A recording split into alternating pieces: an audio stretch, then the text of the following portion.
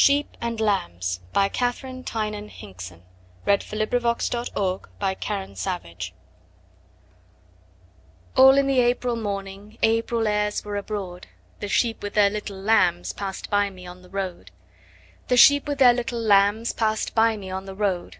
All in an April evening I thought on the Lamb of God. The lambs were weary and crying, with a weak human cry. I thought on the Lamb of God, going meekly to die. Up in the blue, blue mountains, dewy pastures are sweet, Rest for the little bodies, rest for the little feet. Rest for the Lamb of God, up on the hilltop green, Only a cross of shame, two stark crosses between.